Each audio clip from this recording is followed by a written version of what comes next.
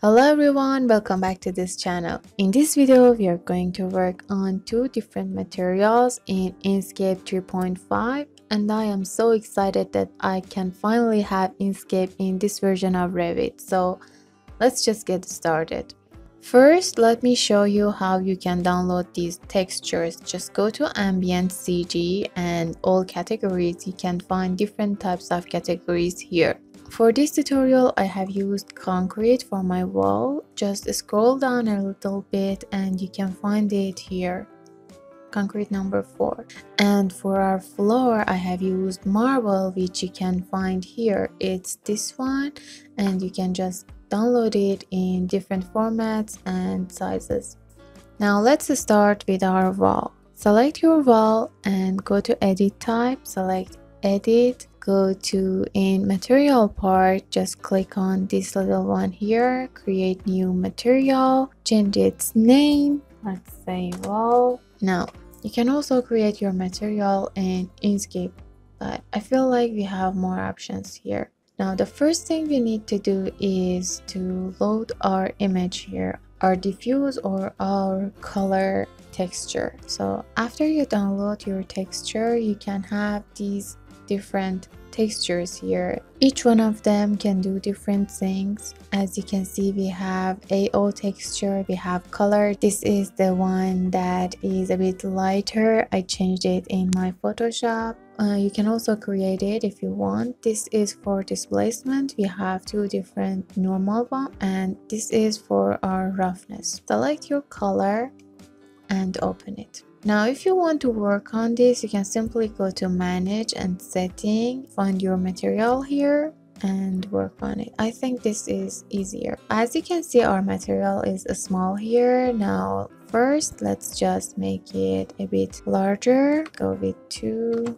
Okay, apply. This looks good, and you can either work on this like this, or you can just rotate it 90 degrees. If you want to rotate, you can either play with this, or you can just enter the number here. Okay, apply. Now we can't see that much of highlight or bump in concrete materials, and also we can't have reflection or glossiness in them. But if you want to have reflect, you can just check this, or you can either play with these two, or you can control your reflect with giving them images. So you can use roughness for controlling your reflection. Select it. You need to repeat all of the changes that you did in color part. So rotate it 90 degrees and get size larger. Done, and apply. Well, we can't see it, but it is there. Let's move a bit closer. We can't see any reflection, but let's keep it this way. The next part that we need to add texture is bump. However, this also will be so little and we might don't even notice it, but it's good to add them because these changes make your material realistic. You can choose between these two normal maps, or you can just use displacement. Let's go with displacement. Repeat the changes. And okay, apply. Again, we can't see anything here. And this is too much, probably. Yeah. So I think this is good, right? If you don't like this, you can just invert your image and let's see what will happen. This is better actually. Go to this. This looks good for me, but let's just try the lighter texture here. Click on this little one and select your texture, open it. Done. This is also good. It makes our render warmer a bit, but you can change it in post-production. Okay, cool. Now let's work on our floor. Select your floor and go to edit type, go to edit and click on material part, create new material, change its name, apply. In generic section, click on your image, go find your material. The one that I showed you earlier has these types of textures here. We have our color, displacement, two type of normal bump.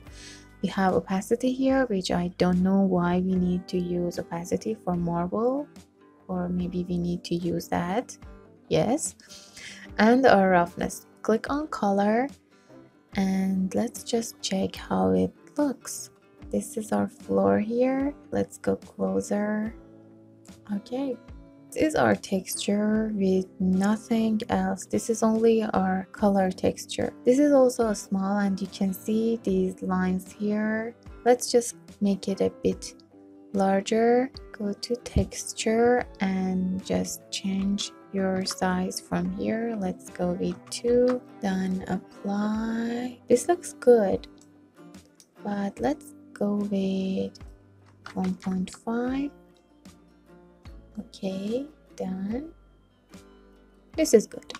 Unlike concrete, the most important thing for marble is its reflection, and we need lots of reflection here. So check this box for your reflection. You can either use your roughness texture in this part for this direct, or for this glossiness here. You can see how it makes difference here. You can control it with these numbers, or you can just use your roughness texture for it. Just don't forget to repeat all of the changes. Okay, apply, and we lost our reflect. Let's invert this map. It looks good, but I think it's better not to use image here. Let's go with a slider, use the highest amount.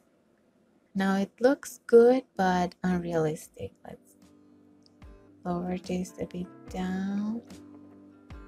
It's much better. As you know, marbles don't have any bump or texture, but we can activate our bump to have like fingerprint, or add just dirtiness, or just make it a bit realistic. Of course, we are going to use its own texture, but it's a good idea to just use other texture. For now, let's go with this.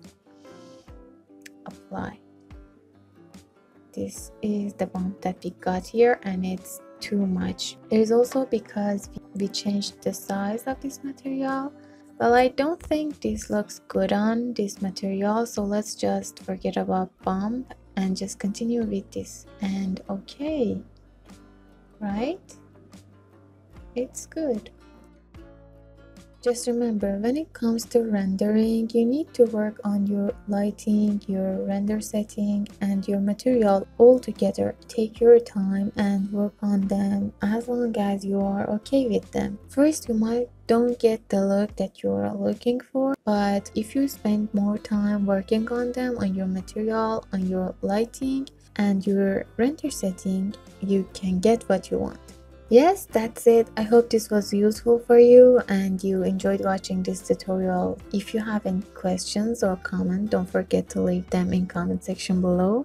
See you soon.